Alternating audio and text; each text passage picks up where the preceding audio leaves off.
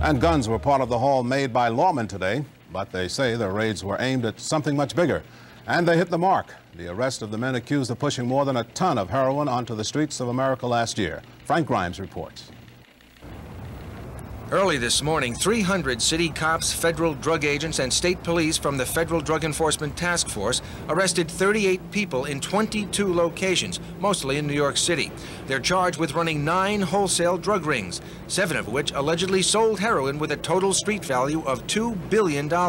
Using search warrants, cops and agents recovered 2 kilos of drugs, hundreds of thousands of dollars, weapons, including sawed-off shotguns and Uzi automatic machine guns.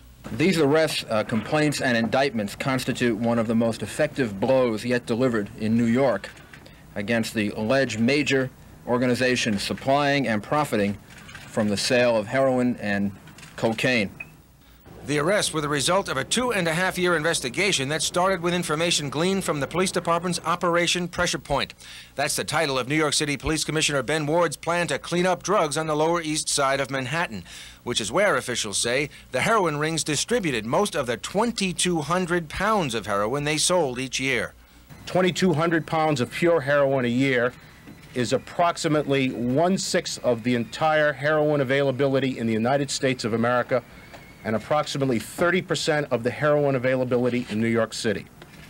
To put it in human terms, 2,200 pounds of heroin a year would be enough to supply between 90 and 100,000 addicts daily of their entire heroin usage for 1 year. Officials say the 9 groups operated separately, but at times were interrelated. 3 of the suspects are alleged members of the Lucchese organized crime family. U.S. Attorney Rudolph Giuliani says it takes a lot of time, money, and effort to build a case like this. He said he hopes if those arrested today are eventually convicted, the sentencing judge will follow the example set yesterday by federal court judge Kevin Duffy. Duffy gave alleged organized crime figures maximum terms in jail.